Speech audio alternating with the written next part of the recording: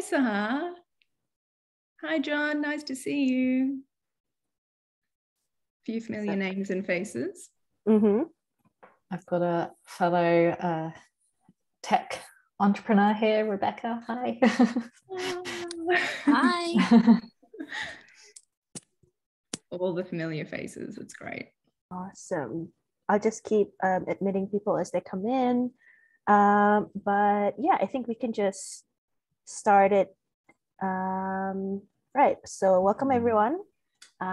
Before we start, I would like to acknowledge the traditional custodians of the land on which we meet today, and pay my respects to their elders, past and present. I extend that respect as well to Aboriginal and Torres Strait Islander people here today. Please do get comfy and share where you're tuning in from. I myself is in Wurundjeri country.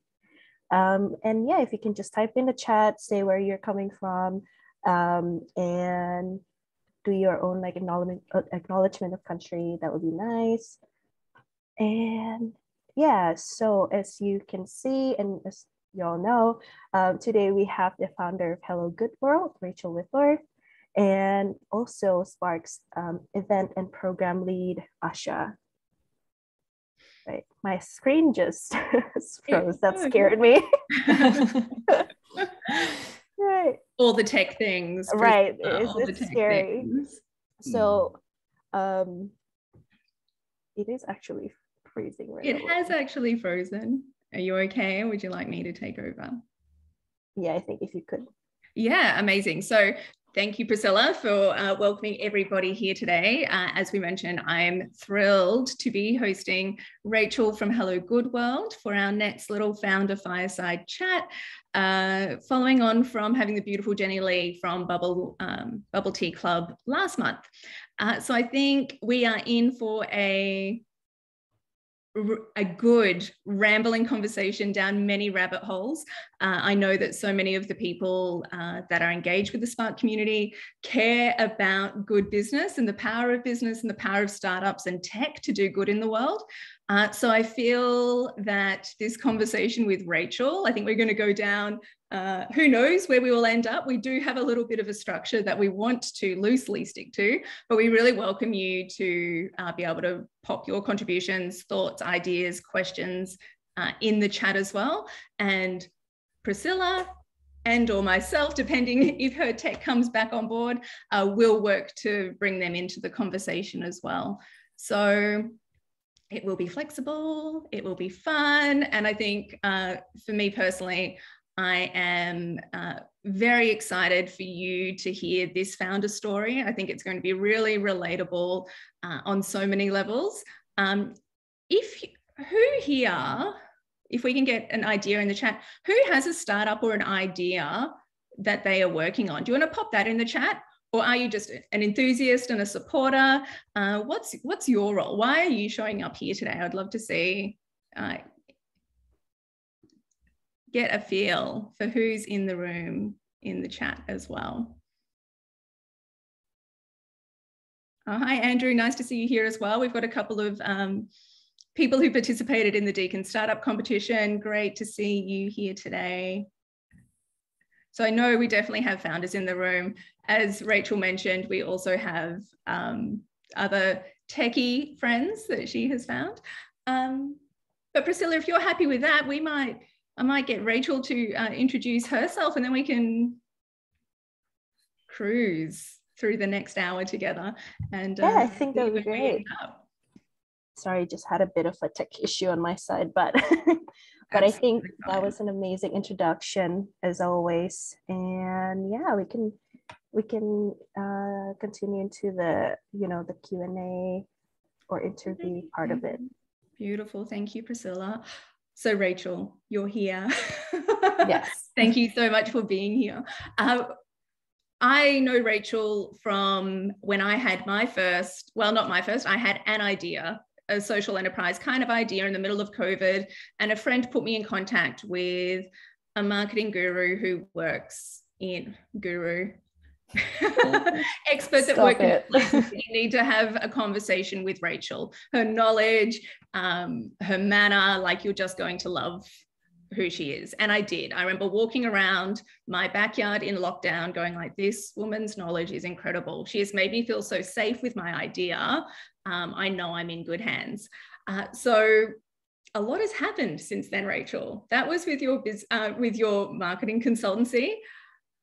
Say hi to the people in the room and let's start there.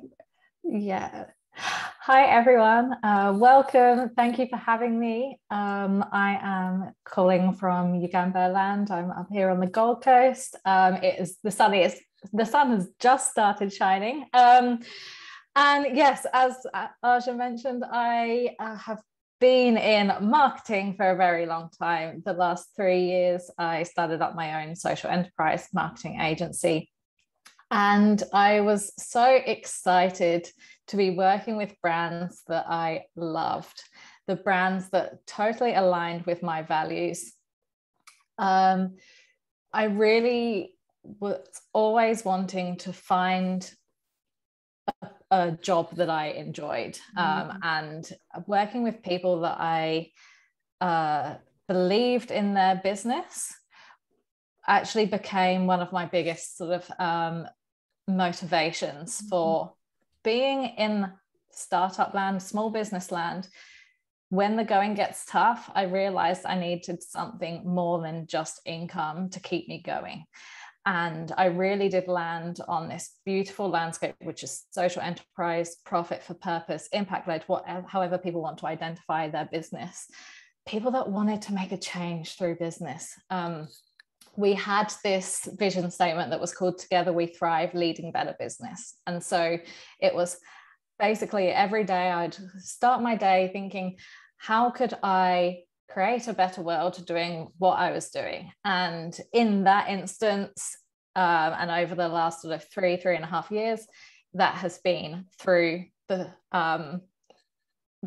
format of marketing and helping small business grow. I love the sector so much, and over time I continued to notice that there were still problems.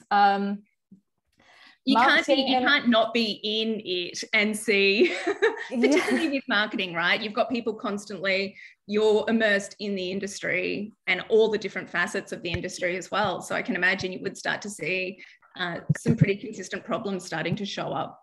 Absolutely. Yeah. Well, marketing in itself is fairly inaccessible to really small business owners. I provided a wide range of services from mentoring to marketing implementation to giving pro bono or match funding to try and reduce all of those resistances for small business to just be able to get started. But I still found a few problems. And actually, what it was coming back to is that it was really hard for small businesses to gain trust from consumers because there is a marketing concept, know you, like you, trust you.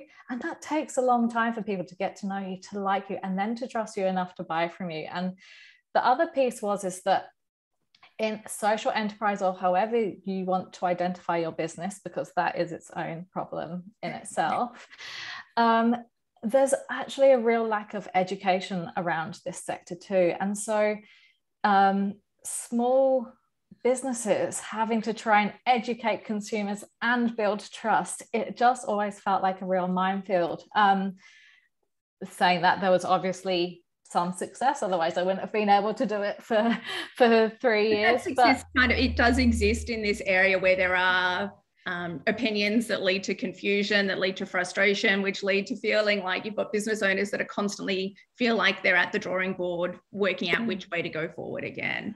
That's right. That's right. And from a marketing standpoint, I kind of noticed that there were two types of consumer.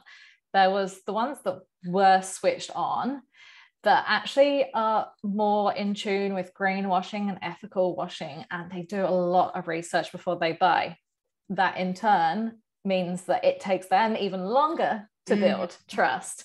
They need to do their research, and if people don't have all of that information clearly identified throughout their whole marketing journey, that's was causing a lot of the inconsistencies with people maybe hearing about them but it never turning into sales. The second part is that I think the general consumer generally feels quite powerless about the social and environmental change that needs to happen around the world. They want to be a part of it, but they have no idea what the power of their dollar can actually mean.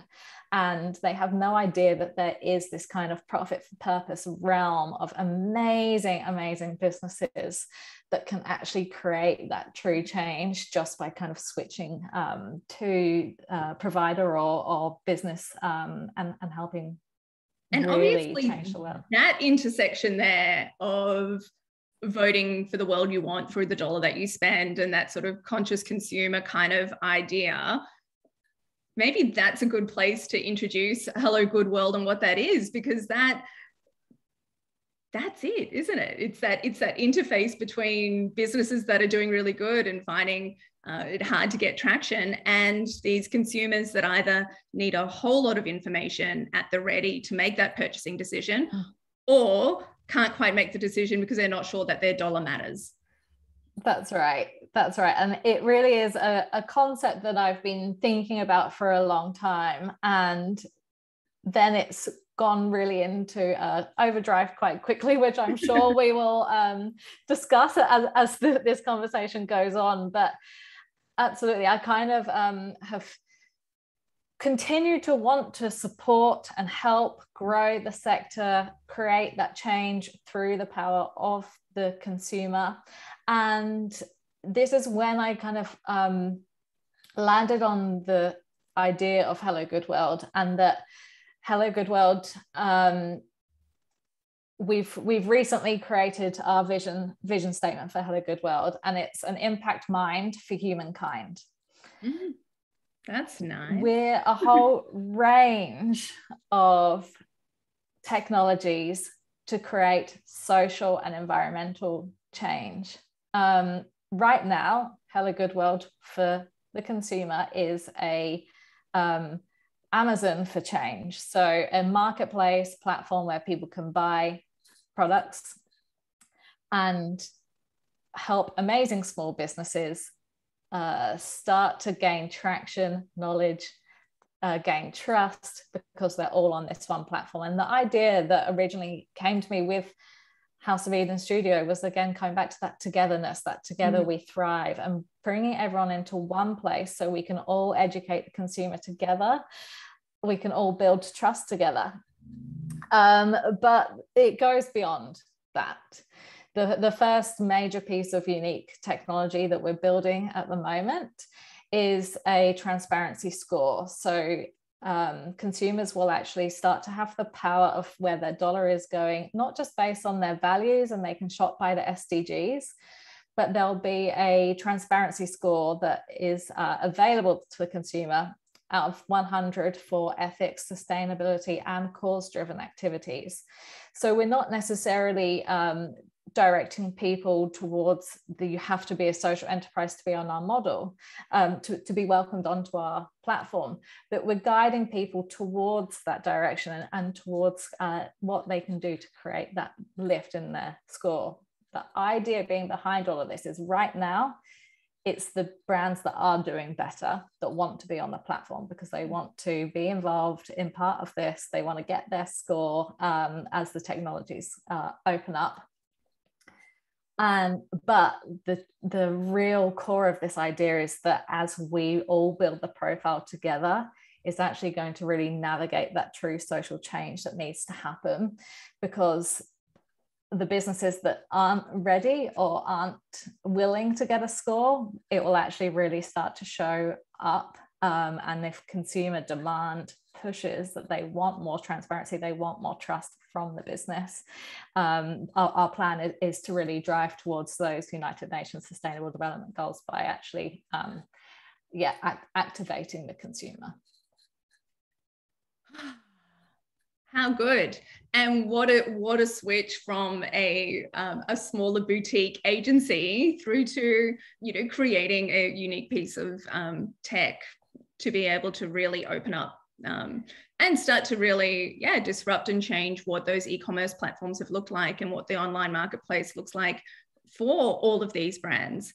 But I think you touched on something really cool there where, yeah, there are these really big brands that come through, but in your heart, you love the small business owner. So you do have a tiered approach to being able to have a really inclusive approach to those that have the intention of showing up for their businesses, for the good of the world, for however they identify with their business.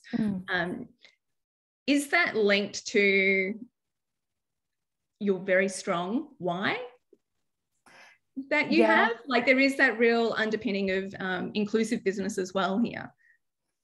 Yeah, absolutely. That's a huge part, because another thing, I guess, working directly with so many of those solo entrepreneurs, one of the biggest things that I found was that they didn't have the confidence that they had an impactful or a ethical, sustainable business in whatever form it came in, but they didn't have the confidence to even talk about that because they didn't feel that they personally were big enough to be able to talk about that. They didn't personally feel that they were ready to identify as a social enterprise because they weren't able to put as much of a percentage of profits as a 51% back into their original mission.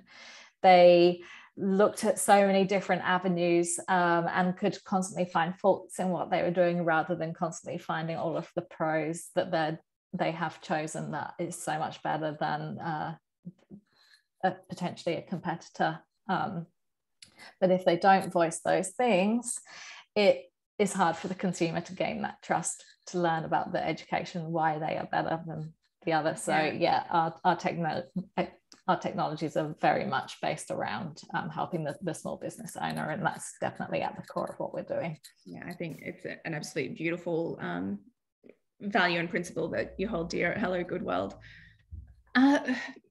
For those of you who are on the call now, we've got a nice group of us in the room here.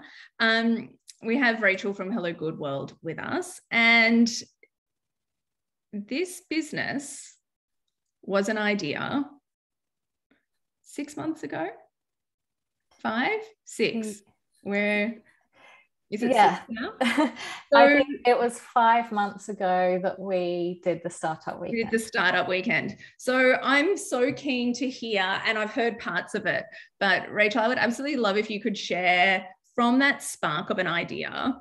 You're working in your consultancy, you're 3.5 years into having a successful small business, working in an area that you love, seeing a few problems, brains ticking away. You have a spark of an idea 5 months ago. And I remember seeing the post of, I don't know if I'm going to go to this startup weekend or not, but I might give it a go. I remember reading that from you. I don't know if it was in a text or 5 months ago. And now you're here. So in 2 minutes or less, what has that 5 months? It takes a special kind of founder to get the traction that you have in 5 months and show up for that idea. Tell us about that experience. So many people here that are likely in the room or listening to this recording, they've been to they've had a startup competition, or they've jumped into a hack weekend or a startup weekend or a Techstars weekend. So I feel it would be very inspiring and very relatable to hear that journey for you over the last 5 or 6 months. Yeah, I mean, I'll be very open and vulnerable by saying that I was incredibly nervous about doing a startup weekend because I had another business with a failed business partnership that was not pleasant at all.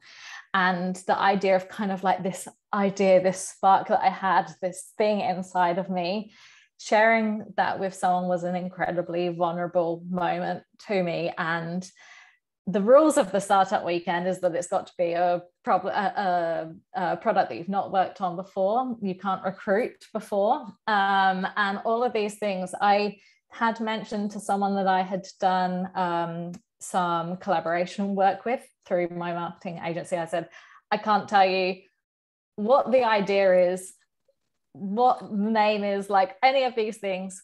Just so you know, I am going to be joining this startup weekend. If you want to come along, buy a ticket, let me know if you're interested. Like, we can see if you're interested in joining the team when you hear my 60-second pitch on the night. And for those of you that haven't been part of that, it's literally a 60 seconds. I think there are probably about 60 different 60-second ideas. Only about 10 of them went through. We then, luckily, Hello Good World was one of the ones that were picked, one of those ones that other people had started to think, yeah, okay, this is not a bad idea. And then we ran into groups, like it felt like within about half an hour, we had a group of a 48-hour startup weekend.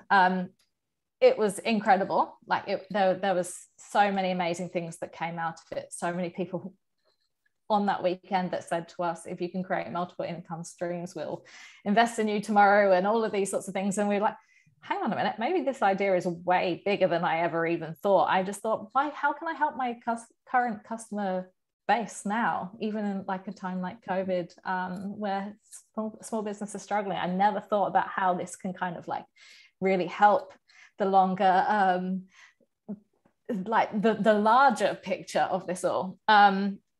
We didn't win, we came second, but that didn't stop me. After that weekend, after that momentum, I just wanted to keep going. I started just looking up pre-accelerator programs everywhere, like abroad, here in Australia. Luckily, I just a few weeks later, I was on a pre-accelerator program at the River City Labs in Brisbane.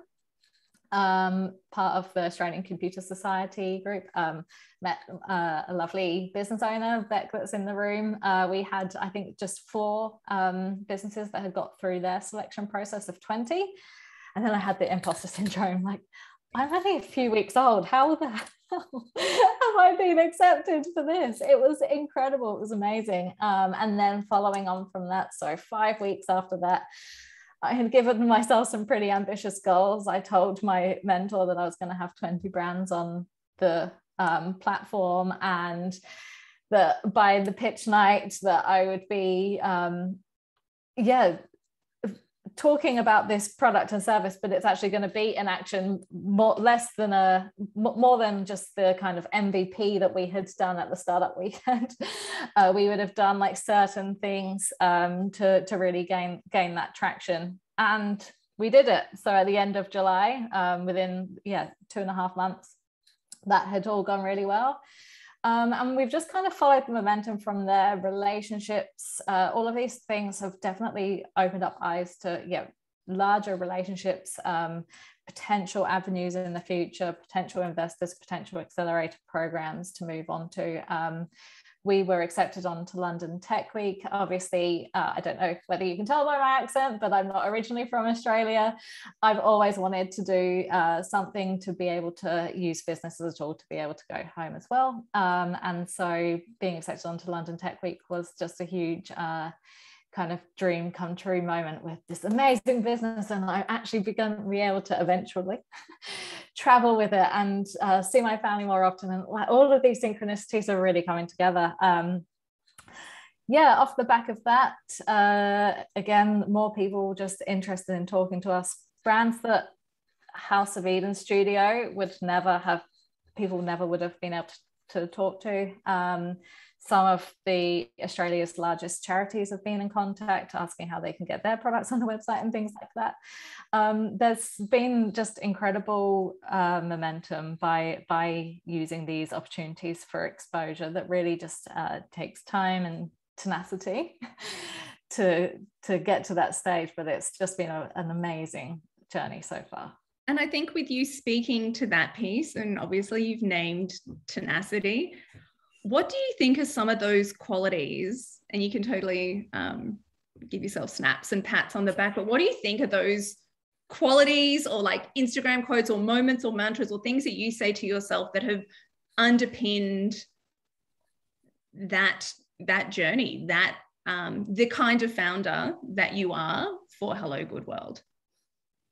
Are there particular qualities where you're like, oh yeah, that's definitely helping?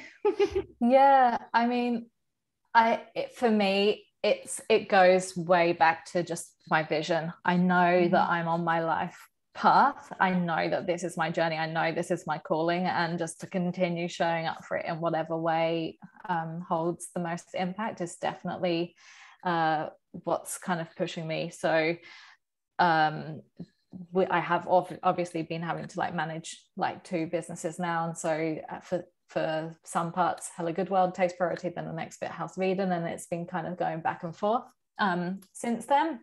Really looking forward to the end of the year where it's just going to be all hello good one, because it's not that I don't want to do the marketing services, but if I know that my life calling is to create change through small business and providing solutions for small business, I know that it's going to take a back seat, because Hello Good World, through the power of technology, has the power to truly change the world, more so than that one-on-one impact that I have with a small business, being able to help multiple people in so many different ways.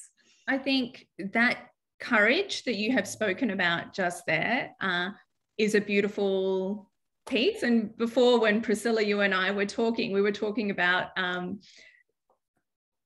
the idea that, you know, you feel like you're reaching a moment where House of Eden was your market research. That was your paid to practice that led to this piece.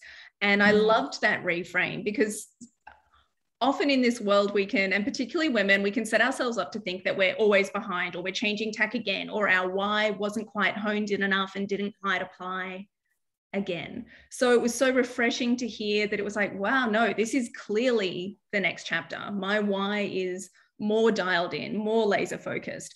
Could you sense that shift within yourself, that this was more it? Because you obviously you come across as a woman of integrity, and that was very clear in House of Eden anyway. But this just feels like extra, more clarity, more dialed in. So is that an accurate reflection? Yeah, definitely. I'm very strong-willed. I am. And so I know that whatever I do, if I put my head into it enough and focus on it enough, it can work out. Saying that, I have done my fair share of 20-hour days and things like that, which I do not recommend. But when you do something you love and you just got that few more hours to go, you just sometimes have that rocket fuel out of nowhere to be able to do it. And so I think when you come back to the why, and I really don't actually promote that at all, but when you come back to your why and you kind of like think about that bigger picture of a couple of hours sleep or changing the world, it kind of like comes as a second nature. And I know that that's kind of I've worked with a lot of organizations that are working either in their company culture or businesses that are also directing towards opportunities to create better company cultures. And looking at a lot of the statistics and the reasons why people actually want a job, it does go beyond making money. And so yeah, for me, always coming back to what the like grand plan is, that bigger vision. And I like do visualizations for what that future looks like, no matter what the context or what the medium is that I'm working on at the time. Yeah. That's juicy and good. How beautiful. Before we jump into another one, I'd love to hear from anyone. If you want to pop any questions in the chat for us to be able to speak to, we'll keep chatting. But if there are things that you're curious about, I know that I'm keen to hear about like this supply chain piece and impact. I know that's something that I'm passionate about, and I think the SDGs cover that off nicely. So that's probably where I'm keen to chat further and dive a little bit deeper now. But I would love any questions from anyone, whether it's founder related or Hello Good World related. Would really love. Oh, Rosie joined. You were on our bubble tea chat. I thought you might like this topic. It's great to have you here. We can start here. Does Hello Good World operate with the behaviour change piece to reduce consumption altogether, or is it more focused on sustainable consumption? Oh, good question. Actually, consumption has been one of my biggest concerns for years and years. I'm actually a great believer in circular economy too. Don't get me wrong. I have struggled with this one myself, because obviously consumption isn't the solution. Like in all honesty, it's not. But also I have noticed that from all the work that I've done, there's only so much that I can change about what consumers do now. And I mean, I'd love to say that there'll be a day that people are kind of, everyone's growing their own food again and all of those sorts of things. But Hello Good World is based on just making a change with the consumption that you're doing right now. Because at the moment, the world is not at a stage where we stop buying from other people. So it's about how can we make it better. So that is looking at the ethical sustainability and the cause-driven activities, which is kind of what ticks our boxes when we're kind of looking at the United Nations Sustainable Development Goals from a holistic point of view. I feel like that's a really good point. And as someone, like, I am the kind of consumer or the kind of human that in my 20s I would be upset that I was, flushing the toilet with drinking water when other people didn't have it, or that I was eating sardines, that I wasn't eating sardines over farmed salmon given the consumption rates. Like, I have lived and breathed that in my 20s as I've wrestled with what consumption looks like, what minimalism looks like for me. And I think for where I am at now in my 30s, to be able to know the value of my dollar and where that dollar can go to start to build the world that I want to believe in, and use that dollar and recirculate that dollar in a way that can be meaningful and have lasting change. I think that bridges that piece between reduced consumption, thoughtful consumption, and how I can maximize every dollar that I earn or that I have. How can I maximize the good that it does in the world? And for me, that behavior change within myself to move away from almost deprivation to celebration was a key moment for me within this journey as a human, right? Where I could feel an absolution of guilt to be able to use my dollars to invest in social change and social impact. So that's where those two kind of sit for me, and where I feel happy as a consumer to be able to shop by SDGs or if I can add to that, because I do love a little bit of data and statistics too, because I did read some sad facts. That we were 43 years behind schedule in reaching the United Nations goals by 2030. That's a really, and the US is going backwards. That's a really sad fact. The fact that I think a lot of people wanted to kind of look at travel as being one of these things. Well, look at when the world shuts down, the sustainability, climate change doesn't get any better. What I did do a lot of research on, and after being in the social enterprise community for a long time, is that the value of working with a social enterprise is at least $3 of value for every $1 you spend. That figure can go up to $16 or $30 for every $1 you spend, depending on what they're doing and what their impact is. And that is looking at all three parts of that sort of supply chain and the outcomes and what they do with that. I was given a figure, I think it was that the world needs something like $2.73 trillion to actually combat all 17 of those sustainable development goals.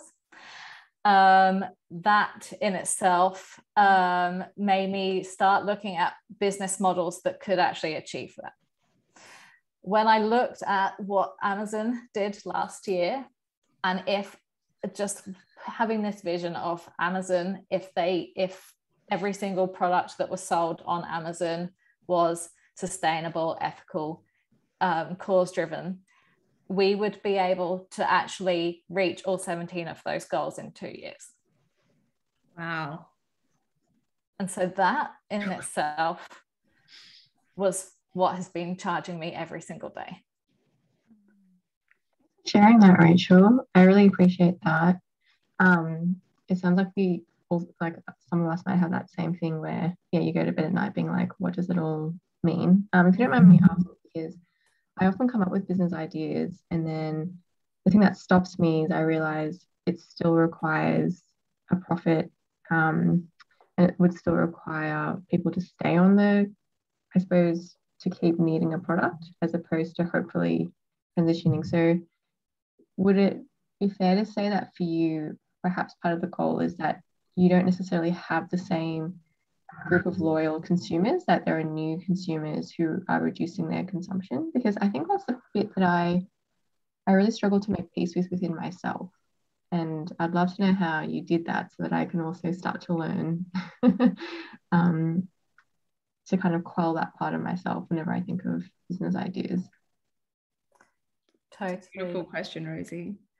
That could be a whole conversation in itself, but I'll try and answer it. So for me, that's also where originally, when I was doing marketing, I left my job, I started marketing. I marketed for anyone and everyone that I could get some money from, because I just needed to sustain a career. And then I realized there were a few brands that I just absolutely loved, but also that because I loved them, however hard I may have worked twice as hard in the other ones, but the ones that I loved, because I was so aligned to their values, I was able to market them so much easier. The results were so much better. And I just told myself I couldn't do it anymore. And so I just consciously made the effort to slowly reduce the capacity for the clients that I didn't align with, increase the capacity for the clients that I did. And it's only really from working in the sector all day, every day, and seeing the amazing business owners, the true change that we've been able to make, just hearing that through the power of selling coffee, for instance, one of my clients has been able to completely educate a whole school. They have 11 teachers. The school that they are working with in the Kibera slum is the largest slum in Africa. And during COVID, going to school was the one and only chance for those children to have food. So then they were also providing food and education. And obviously the power of that in itself changes the whole landscape of what it means for that child. They can then go on to university afterwards. They can then help their whole family slowly come out of poverty. And while we can't necessarily navigate that social return on investment right now, because it's a small business and because it's young, that's really what powers me forward. So, I mean, I would suggest to maybe look at what's most important to you, but look at the theory of change and what a social return on investment is, because then you may be able to find, if you notice that making something that's kind of 90% aligned to your values rather than 100% aligned actually allows you to create more profit, which in turn actually has a much better social or environmental outcome when it comes to kind of the social impact, social enterprise or profit for purpose kind of model, then that might be what would rest like easier on your morals, perhaps. I think there's a beautiful piece to add here that Rosie, you spoke to as well. I loved that answer, Rachel, and I feel like that could be a whole chat on its own. But I think there are so many more, I would say even in the time that I've been an adult, there are behavior changes that are happening, and within the age that I am. I have friends that in my 20s that never would have considered cloth nappies being a thing that they would do for their children. And they are dog-headedly leading the way even onto their fourth child to that. So they are new consumers looking for that area and that behavior change. So there are, I think, new people that haven't considered purchasing here before, making better decisions that do form a part of the clientele within considered consuming. So I think that was a really awesome point that you raised there too, Rosie. Thanks for your question. Thank you. Appreciate that. And while it might feel like it's an early adoption rate right now. Early adoption means that you're only kind of hitting 10% of what the future will hold for you. And definitely this type of thing is very hot topic across the world for so many different reasons.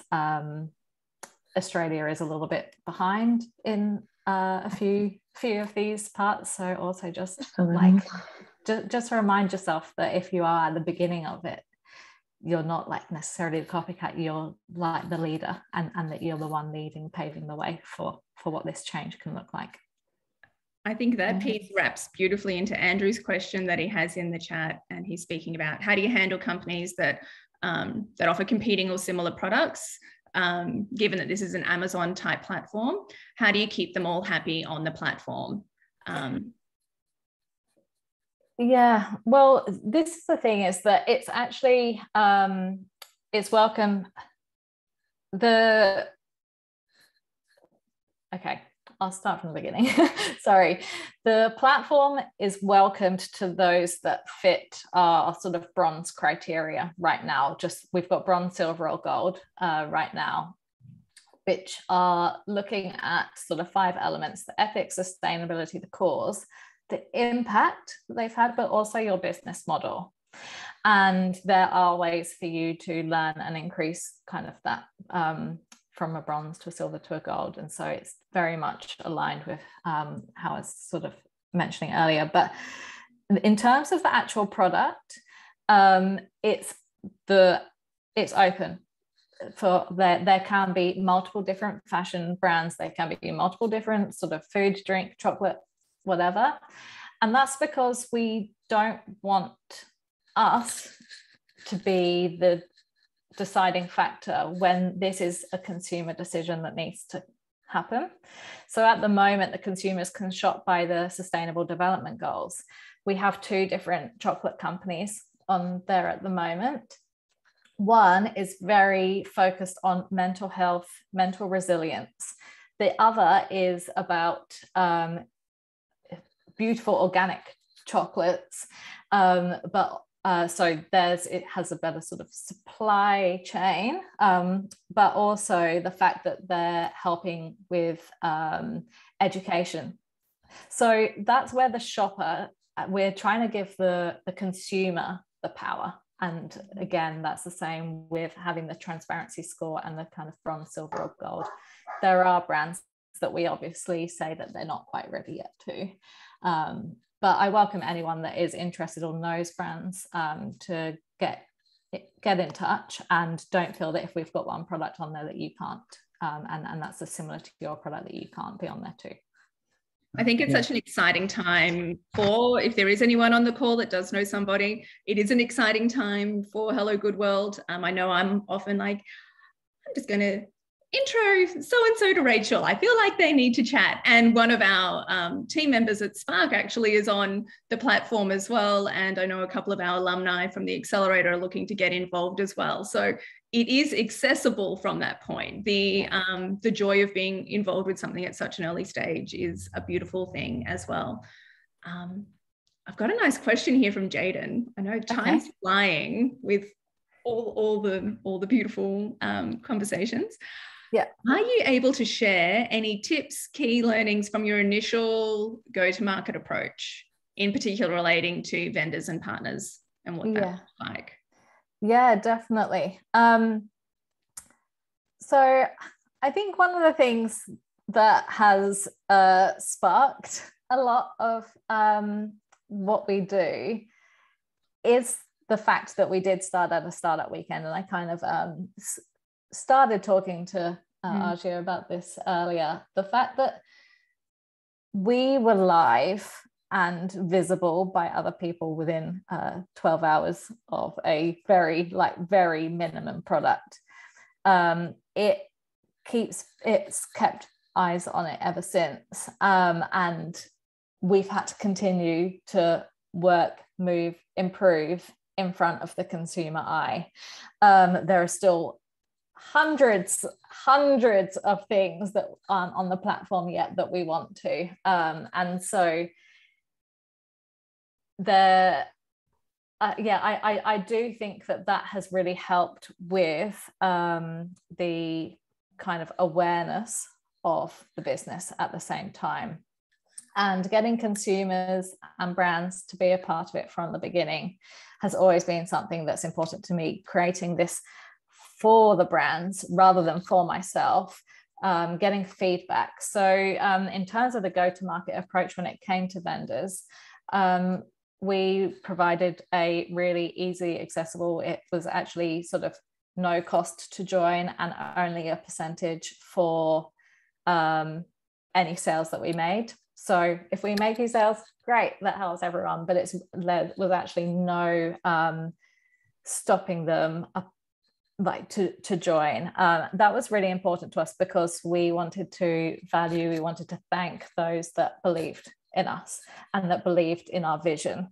So the actual approach that I did was I contacted people and I forced myself to not actually speak to, I have some of the brands that are on our website were previous clients, but I forced myself to talk to people outside of my comfort zone, outside of Queensland, outside of Australia, talk to different markets, and two, whilst having this kind of conversation, confirming that is this, like doing the market research at the same time, is this something that brands want?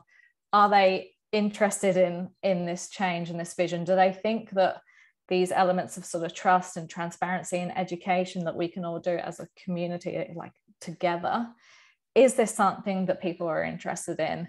And so it wasn't necessarily like a sales piece to me. It was more about, are you interested in coming along for the ride? Are you interested in being part of our vision? As part of a beta tester, can you give me your utmost honest feedback? Can you tell me what we're doing wrong? And that's created a really beautiful community in it itself. I'm literally inspired by the brands that have joined every single day. It's I guess what I live and breathe and have done for many years, but without them, we wouldn't be here. I really do believe in the power of relationships as well. Whilst we can kind of do as much advertising until the cows come home, those brands, they need to know who you are. I think that's really beautiful. A really beautiful answer to a great question. Great question. A great question. And I think as we round out the session, I'm keen to understand or speak more around, you were visible from, as you said, 12 hours in, all eyes are on you. Do you think having to get used to that level of, you already mentioned that you're really open to receiving feedback, and it does feel like this has been co-created because of that reason. Do you think that level of visibility has gotten easier? Do you think kind of desensitizing yourself to that expectation that is there at every step of the way has helped you to be, you're already very strong-willed, but do you feel like that visibility has helped or hindered you being brave in your business in terms of getting more vendors and partners and brands on board? Oh, definitely. Yeah. It gets easier. It's like ripping off a Band-Aid. Yeah. I don't think it was the imposter syndrome as much. I know that I'm well established in the social enterprise community. I think it was like not being the popular kid. And so never really believing that some of these amazing cool brands would be interested in like coming along the ride with my vision. That was probably the biggest internal shift that I'm definitely still working on. But I think just being like vulnerable and just being yourself, being honest, I think that those kind of parts really go a long way as well. I'm not being a sleazy salesman when I'm picking up the phone. I'm having a genuine conversation when I genuinely care and I want to help as best possible. I love that you just referred to you not being the cool kid at school, and not 15 minutes ago you were talking about that and the small business owners not feeling like they had a voice. So it feels like it's gone full circle. It definitely does. Look, it's those things that I think every business owner probably has felt from time to time, or had their own struggles, whatever it may be. But yeah, absolutely. Part of the reason why I had a communications confidence course in my marketing agency was because when I worked through my confidence issues, things totally changed for me. And I was attracting all of my dream clients and couldn't get enough of them, had to have a wait list and things like that. So yeah, I think not necessarily caring as much if people don't want to be involved, then they're just not your people. I think those are the things that you probably experience when you go into your 30s. It's hard to know which bits you've gotten over and which bits are just because you're no longer in your 20s. Yeah. Actually get wise, or is this just part and parcel with being Yeah. in your 30s? I can totally relate to that. I think you've spoken so beautifully about something that I know that you and I have spoken about before, but you know, you can't have a business or work for yourself without having a personal development journey that kind of sits side by side with it. And I think you've spoken to the beauty of being vulnerable, of being honest, of facing up to imposter syndrome and those stretch moments and the holy heck, what have I done? Or have I done enough? And that whole holistic approach to it being a messy and joyful process. I feel like you've shared that beautifully with our audience today. Oh, thank you.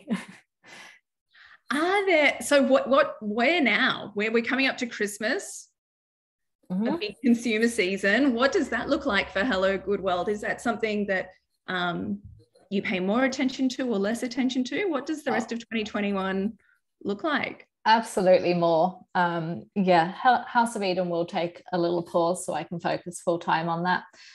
It is my mission to get more brands on board during this time. We are just in the final sort of closing moments of creating a corporate gift guide. We obviously know the value of larger bulk orders, not just for Hello Good World, but for the brands. And so being able to get a few corporate partners on board over Christmas would be amazing for everyone involved.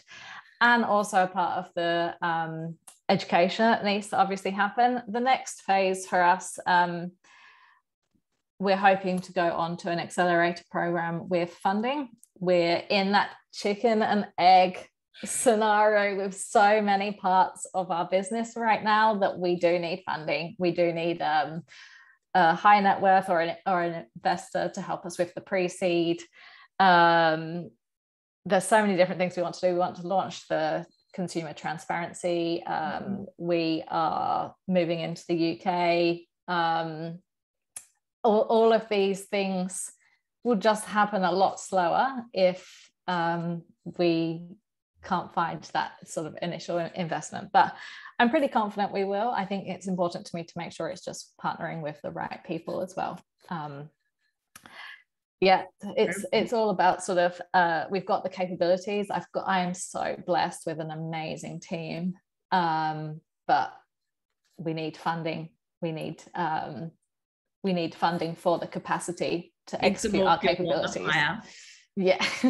Absolutely. So in lieu, like if we're not a high net worth individual, is there another way that we can support you and Hello Good World? Yeah, we are. The people that are listening to this or in the room. Definitely. What can we do to support you? Yeah, we are a very small tech startup in the earliest stages. Like, share, follow us. If you're working for an organization, let me know and I can send them the corporate guide. But also just consider, if you do align with our vision, consider swapping where you shop this Christmas, Hanukkah, Thanksgiving, whatever.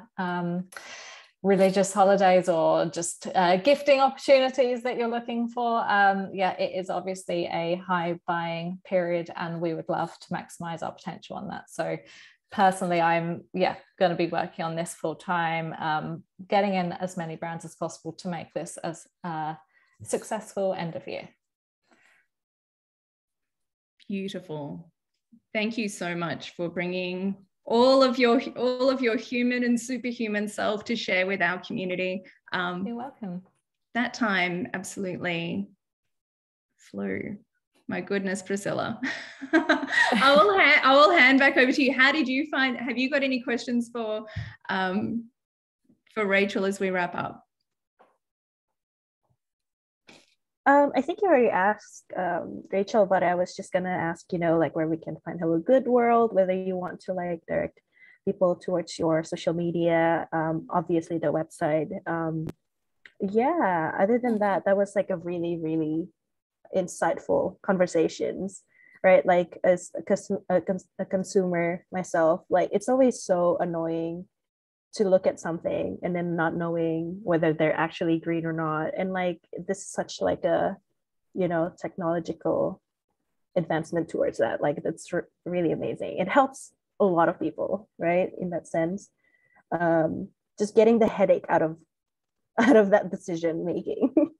Yeah. Otherwise I think that's all. Yeah, we're just time flies. Yeah. We're just found at hellogoodworld.com. Look out next year for Good World Day. It's a initiative that we're doing to try and kind of raise awareness for the Sustainable Development Goals in lots of small little chunks. And Instagram is probably where we're most prominent. So follow us at hellogood.world. Beautiful.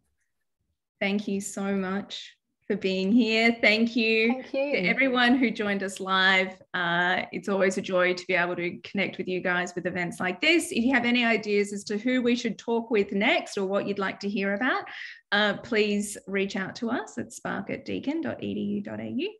I think that's right. Did I get that right, Priscilla? I did. Amazing.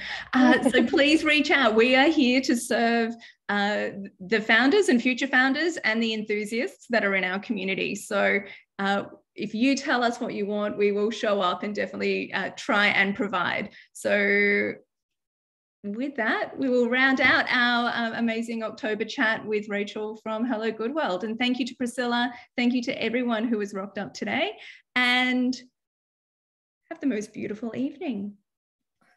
Thank you, everyone. Thank you, everybody. It's really lovely to have the questions come through as well. Thank you. That was great. Thanks, Rosie.